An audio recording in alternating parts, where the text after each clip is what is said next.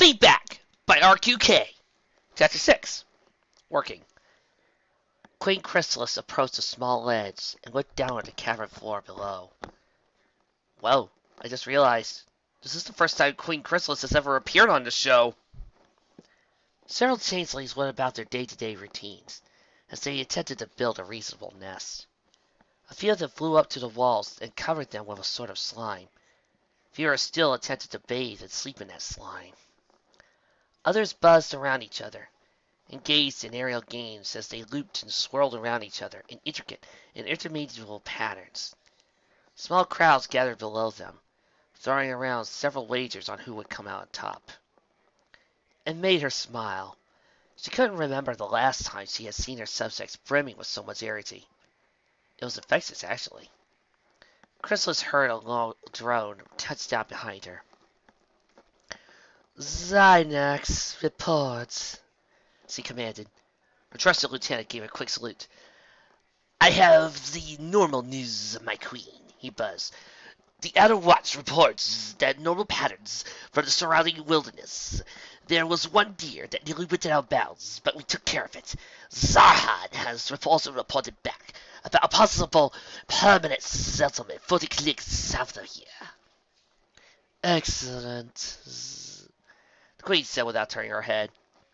"Send several scouts down there and take detailed surveys." "I have saved the best news for last, my queens. Word has come from that Twilight Sparkle has died." Chrysalis actually paused at this point. She dragged an auto hoof across the dirt. "What did you say?" "Twilight Sparkle is dead." Her old enemy, now gone from the world, out of the way. Chrysalis sneered. She then threw her head backwards and laughed. She snickered and snorted and guffawed, and the echoes of each report carried throughout the vast cavern. "My queen!"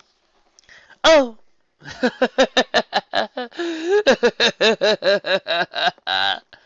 queen cried, wiping away a tear.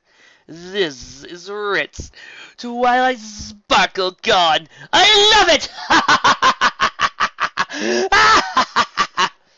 She yielded to her laughing fit once more.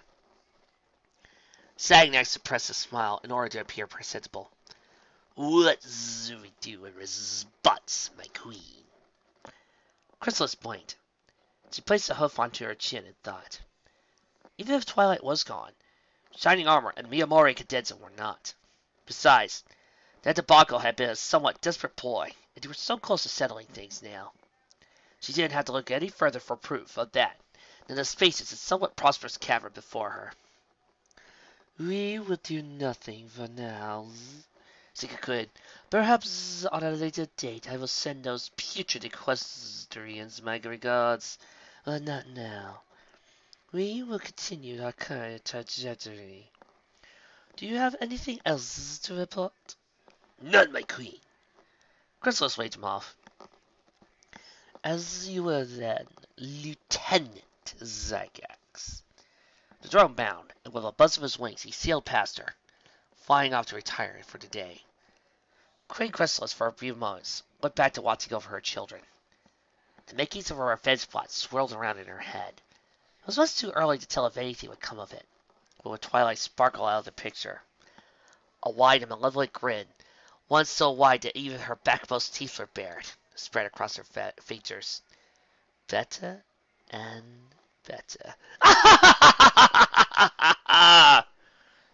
Sunset glanced down at the page in front of Spike. It frowned at how blank it was. The six of them, Rarity had gone downstairs to answer the door, sat in a circle behind the hourglass. Sunset Shimmer, per her habit, taking a seat right next to the old, but no less clean, fixture. Each of them idly worked, busying themselves as they tried to overcome the first obstacle. "How do we go about this?" As the golden hue of the evening steadily overtook the room, the rumblings in their stomachs, and their increasingly following us yawns, grew at a teasing frequency. Twilight Sparkle lay near the hourglass in her own time, studying the book she had copied off of Sunset Shimmer, this time with greater attention than she had afforded it before. Every so often she would jot down a note or two on some scratched parchment on the side. "Dinner!" Verity announced as she ascended the stairs. "Is served." Several trays and dishes full of delectable delights levitated behind her. The wettest steam, so thick it could be seen and felt for the distance, wafted off the tops of the trays, accompanied by the tender crackle and pop of heated soy. The six on the floor rose with elated cries, and even a few enthusiastic jumps. In rapid succession, they practically stole them away from her, settling the assortment in the middle of the circle, grabbing food just as quickly as they received the plates. "Yes, so well," Verity trailed off, taking it back. "Hey, Twilight!" Pinky said into the ball. "We got dinner!" "That's nice, Pinky," Twilight replied in her curt manner. "I'm starving!" Applejack exclaimed, as he piled some mashed potatoes on before taking a seat on the floor. "It's like a silver party," Suzette mused, taking her own seat. "Certainly, we don't have a table," Verity stated. "I mean, certainly it wouldn't be the first time we've eaten on the floor, but we're in a castle and eating on the floor is just so... guess." Sunset's eyes, the test of mouse, already full of food, looked up to her. Verity scowled, slapping her hoof against her face as she mumbled, "I don't know why standards are so low." With a huff, she situated her circle and started to eat as well. "But, Twilight," Piggy said, nearly bouncing out the ball, "you should eat with us too." "No, I have to figure this out, Piggy," Twilight replied obstinately. "We are going to figure this out, darling," Rarity said. "So why don't you take a break for a second and come eat with us?" "Well," Twilight conceded, placing a considering hoof against her chin, "I guess I could grab a sandwich from downstairs. There's plenty of spare food in the pantry. Probably Moondancer's doing." Rainbow Dash nearly fell over. Wait, she began, placing her hoof on the ball so Twilight could hear. What's become a cabin habit?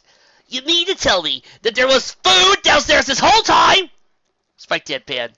"Of course there's food down below. Disgrace anywhere." Twilight gave a loud cackle as he disapproved down the stairs. The Pegasus on the other hood gave her a stink eye. "Thanks a lot for the help."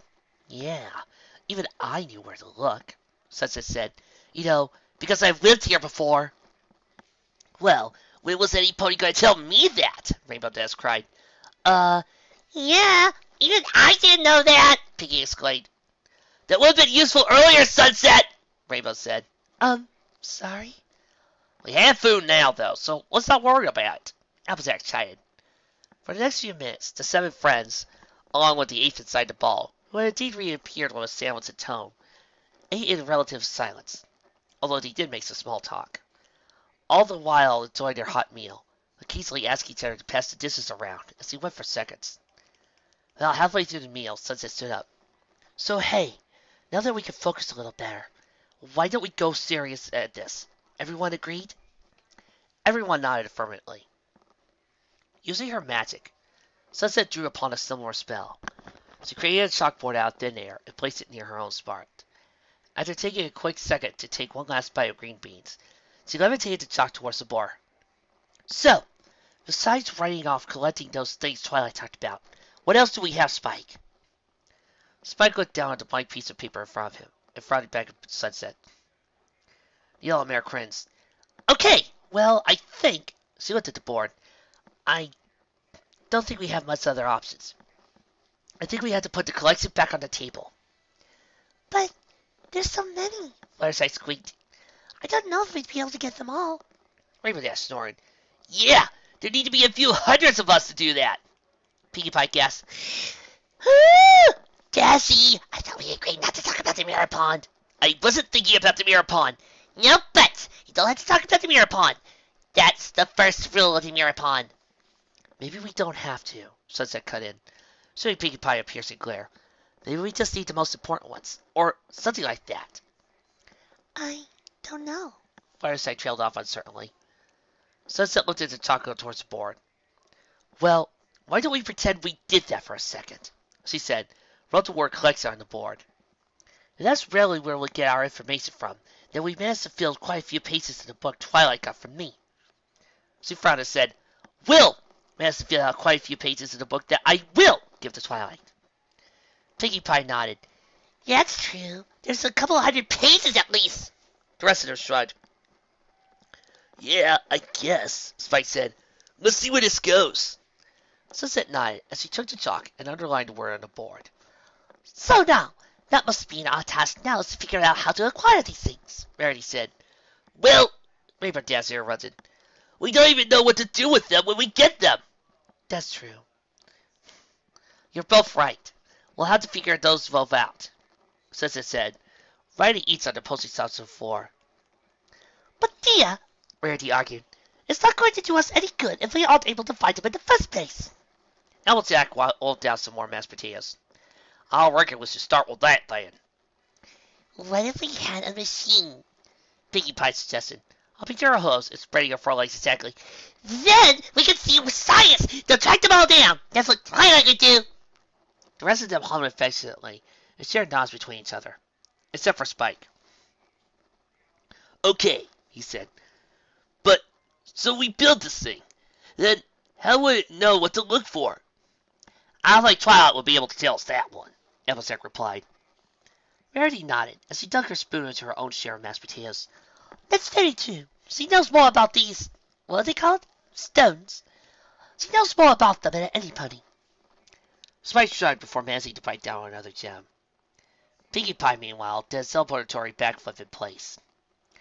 But will we still lose time if we have to take time to build it? Fluttershy asked. Sunset grinned. I mean, the Yellow Pegasus continued, we don't need as much time as we can get. 4 days isn't a lot of time to cross the world, or make the journey back. I'll need time to examine these things too. A day, maybe, Sunset groaned. So, I guess we really only have 3 days. Some of these things might be a whole 3 days journey, even for Rainbow Dash! Rarity cried before flailing herself backwards onto the hard plaster floor. The rainbow-maned Pegasus looked up from her plate of food, scowling from behind scarab bits of corn stuck to the rim of her lips. It'd be nice if we had a way back here to be whenever we want, Fluttershy said, then shrugged. Like, some way to do that teleport like Twilight did sometimes, Applejack finished. Several eyes turned to the mare standing in front of the chalkboard, trolling her piece of chalk up and about. Sunset took her time. I need time to develop it. Sorry. All of them fell back into a listless, idly twiddling their hooves before taking further bites of their now cooled meals. In short order, they fell into a more relaxed, uninvolved state. Meanwhile, the sun continued to sink lower and lower into the sky.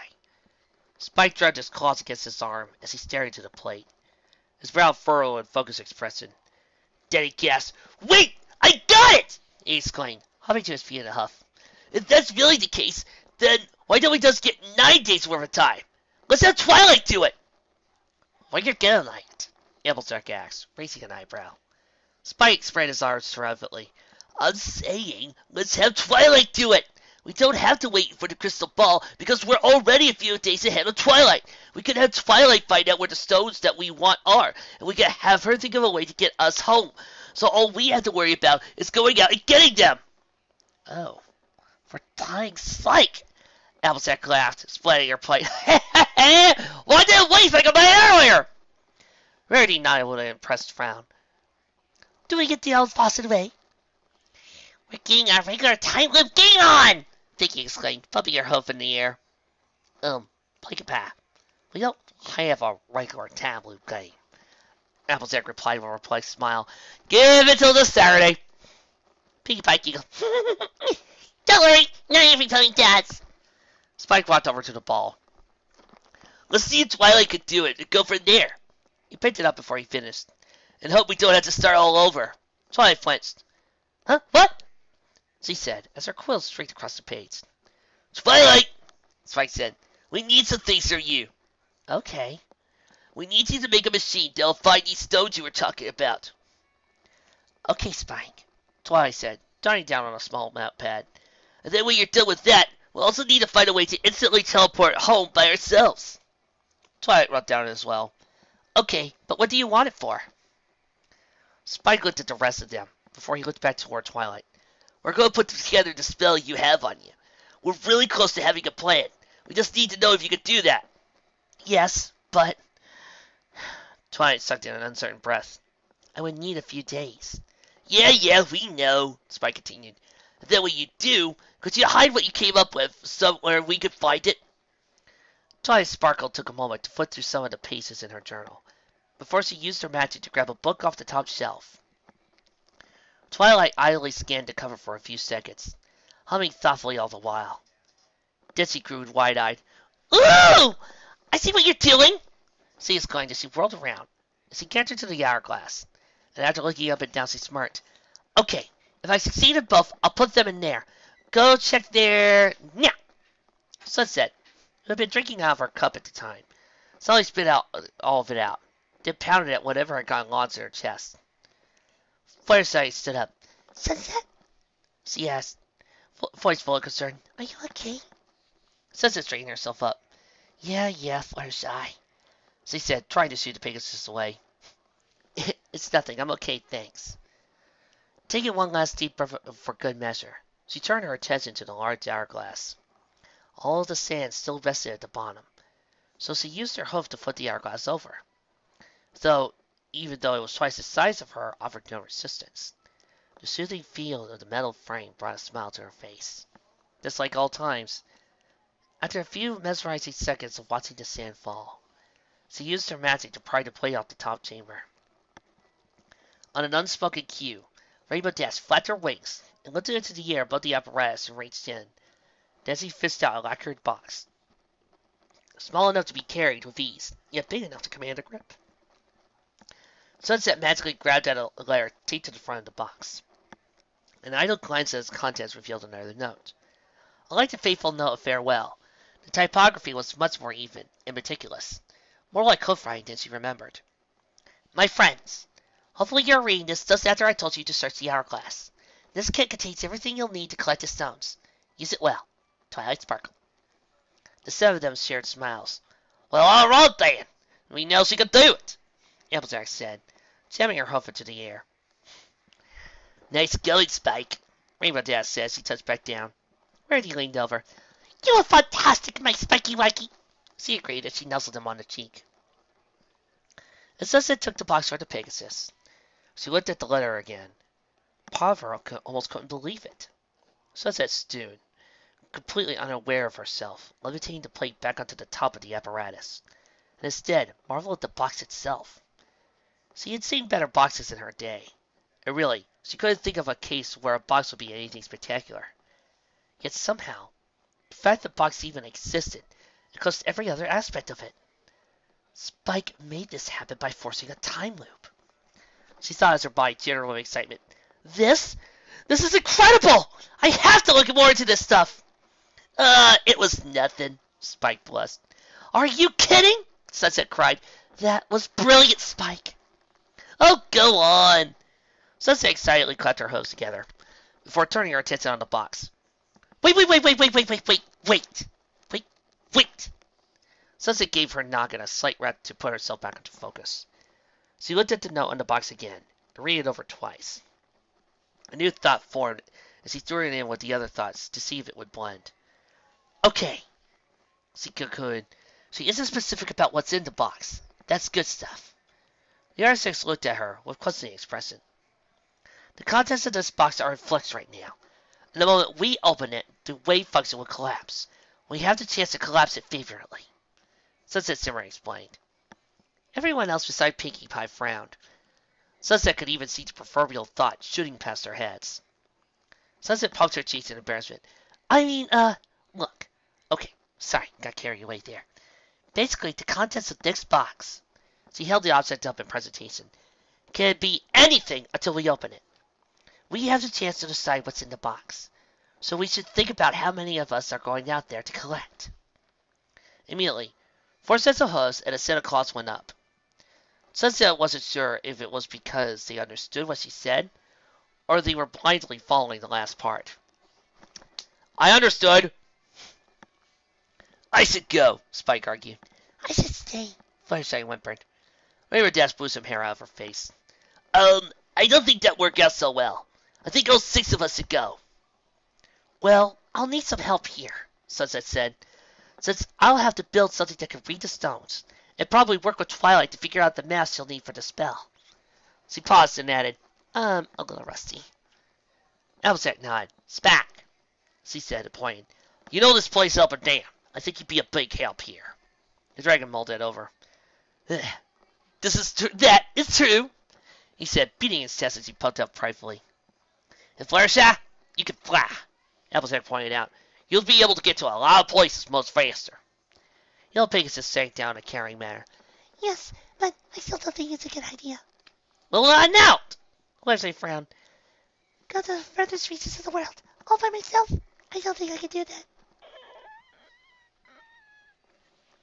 Of course you can, dear, Verity said, draping a hoof over her friend's shoulder. You'll have to face down far worse than a road trip. Pinkie Pie laughed and swung a foreleg around Fluttershy's neck. Yeah, plus we'll be doing it too. You can bet you that all of us are going to get through this. Well, Fluttershy began, but then she sighed. Oh, all right. It is for Twilight, after all. Are we locking this in? Sunset asked, glancing around for approval. The 5 mares nodded. Twilight? Spike called. Yes, Twilight answered. One last thing. Everyone but Sunset and I are going out. Got it. At that time, Sunset took hold of the box again. She examined it closely, and then shared a nod with the others. Tentatively, she opened Twilight's box. Immediately, another carefully lettered greeted her. For the moment, Sunset set that aside so she could see the contents inside. Right below where the letter had been situated were 5 colored balls the size of gumdrops. Somehow, Twilight's choice of color with each seemed intentional. Scattered underneath those were an assortment of miscellaneous items, each labeled with a string of numbers. Sunset examined each set of numbers.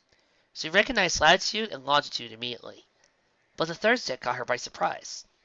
On closer inspection, she recognized them as meters. She figured it had to be death. All sorts of coordinates. Clearing her throat, she turned back to the lair. Dear friends, these 5 colored balls you see are a new invention. They are... Okay, seriously, I tried writing down this letter 5 times, and I keep getting carried away with all the technical details, so I'm just going to skip that. This is teleportation gum. You chew on it, and it'll instantly transport you home. I've managed to recreate the method Princess Celestia uses to send letters through Spike, and the gum makes sure it doesn't happen until you use it. It only works once, though, so use them wisely. These were pretty difficult to make. I've also listed on the back of this letter several coordinates. I was able to track down 12 of them using the parameters I put into my machine. In addition, you'll find several items you'll need for the places you are going to. Each of them is labeled with their corresponding coordinates. There are extras, so take what you need. Twilight Sparkle. Twilight, have you ever considered being Q? Spike crossed his arms and laughed nervously. I've never caught up material ponies before. Letters maybe, but not ponies. Rainbow Dash swiftly scooped up the red one. Ha! Not too late to learn hell, right? Well, that's dandy, Applejack said, taking the orange one. Feels good to have a plan. Pinkie Pie did a cartwheel toward the box. Gun that lets us teleport across the world? This'll be fun! She exclaimed, nabbing the blue one. Rarity took the purple one, placing a discerning eye over hers. Not to mention the application these things would have. Well, shucks, Applejack replied. Not that I expect anything less for Twilight. Horseye, meanwhile, took the last one, the pink one, and then looked at the other objects in the box. All right, Sunset said. She turned to the chalkboard and jotted down several of the coordinates. Twilight had written on the back of her letter on the board. Let's talk about who's going where. Steam bellowed every inch of the way as the train sat ready to depart. Several ponies from all trots of life fled at a relaxed pace. The conductor checked his pocket watch before eyeing the snack bar just inside the station door, looking his already chapped lips all the while. And my transport is in Vancouver, Rarity said. She rummaged through her saddlebags for the umpteenth time, satisfied that she had everything. She adjusted her conspicuous sunglasses and gazed out towards the evening sun. We'll have a few hours together, at least, Pinkie squealed. This is going to be so exciting! I mean, trains are always exciting. Not as exciting the entire one. Woo! But, really. We'll be heading over to the docks as soon as you'll leave, Applejack said, stretching her own saddlebags a bit more comfortable position on her back. Ooh, I so wish I could go wherever you're going, Rarity exclaimed, with sparkles in her eyes. Your Isabels are so sophisticated, so grandiose. I don't have enough chances to ride in those. You and Fluttershy are so lucky. Applejack shrugged. Meh. Fluttershy, meanwhile, smiled in return. It's okay, Rarity. At least you and Pinky will be together. Over to the side, Rainbow Dash slipped on a pair of goggles, so they hung from her neck before starting some stretches. Her saddlebags had been momentarily set off to the side, as she flapped her wings about, and whatever else she could do to warm her muscles up. Smiling at the others, Sunset decided to trot over. Getting ready, huh? Yeah! Rainbow Dash replied in a vacant manner. Gonna be a long flight! You sure you could do it? Sunset realized that was a bad question as soon as it left her mouth. Hey! No pony can cross the ocean like me! She scowled, before starting some hoof touches. A loud whistle bellowed out of the engine on the other end of the platform, followed by the conductor's authoritative, All aboard! Spike looked off at the five of them, but specifically at Rarity and Pinkie Pie. Well, it's time, I guess. Both mares gave each other nods. Well, see you all again in 3 days, Rarity said. Yep. Applejack agreed. Good luck. Be safe. Rarity, with a warm grin on her face, trotted over and took him into a solitary embrace. We win. We all win. Without prompting, the other four friends joined in the embrace, sharing giggles and burning well wishes. There was a bliss about them that could not be halved even with a wedge. It happened so fast Sunset could only watch. It had been a hug shared between them. Friends so intricately woven into each other's lives. They had each taken cues from each other that she did not know how to detect. And in that moment, to them, she did not exist. Ever the outlier. Maybe that's how it was. Maybe how things were supposed to be. See you later! Spike called as they went their separate ways. Two mares boarded the train and soon pulled out of the station. One Pegasus took to the sky, sailing toward the horizon, long past Ponyville.